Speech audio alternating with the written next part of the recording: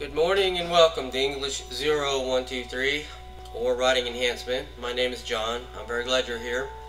This is where we will meet on Mondays, Wednesdays, and Fridays 3 times a week for an hour from 10 to 10:50 to work through the college level writing process. Many of you may wonder why you're here because you obviously know how to write. You know how to write well enough to turn out a few prose and get through high school English class, right? Sure, and you'd be right in this assumption.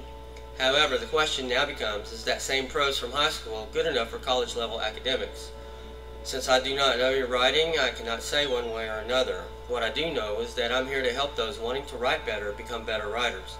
I will assist you to the best of my ability in the journey to bring your writing skills up to the level they need to be for college, and hopefully you will find out along the way that college writing is just another level of formal self-expression. College writing includes many of the same things high school writing does, such as it asks questions and attempts to answer others as well. In my opinion, academic or college level writing is the highest form of self-expression one can aspire to. Writing succinctly, concisely, and above all, coherently, presenting ideas or theories is another level of communication. However, within this upper level communication are rules, styles, and formats that must be adhered to. So, a little bit of history. From the earliest forms of pre-language communication, human beings expressed their thoughts through images and gestures.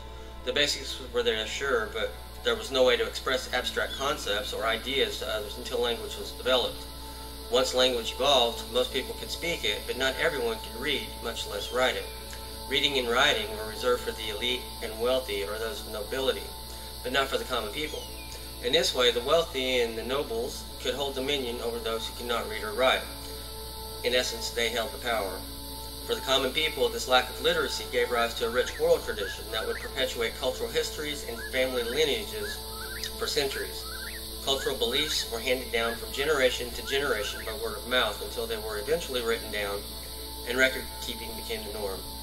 Today, there is such a focus on writing, especially at the college level, that not being able to perform this essential function can be a hindrance to good paying job post-graduation. I want everyone to know that this class will be what you make of it. Sure, there will be certain essays that must be written, and this is just to check overall progress throughout the course. There will be those in this class that find the work of creation within the constraints of academia not so challenging, and there will be those who will struggle. This is okay because my opportunity here is to assist each of you, regardless of your skill level. But please, those of you who are struggling, don't keep it a secret. Do not do so in silence. I need to know what challenges you are facing to help you. Again, let me make this clear.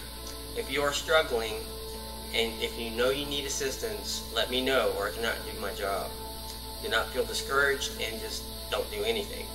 This is a writing class, sure, first and foremost, but it is also one of communication, and communication is always a two-way street.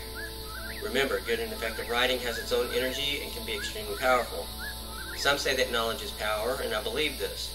However, knowledge is useless unless it is put into action, and writing is a catalyst that, combined with knowledge, can make great things happen.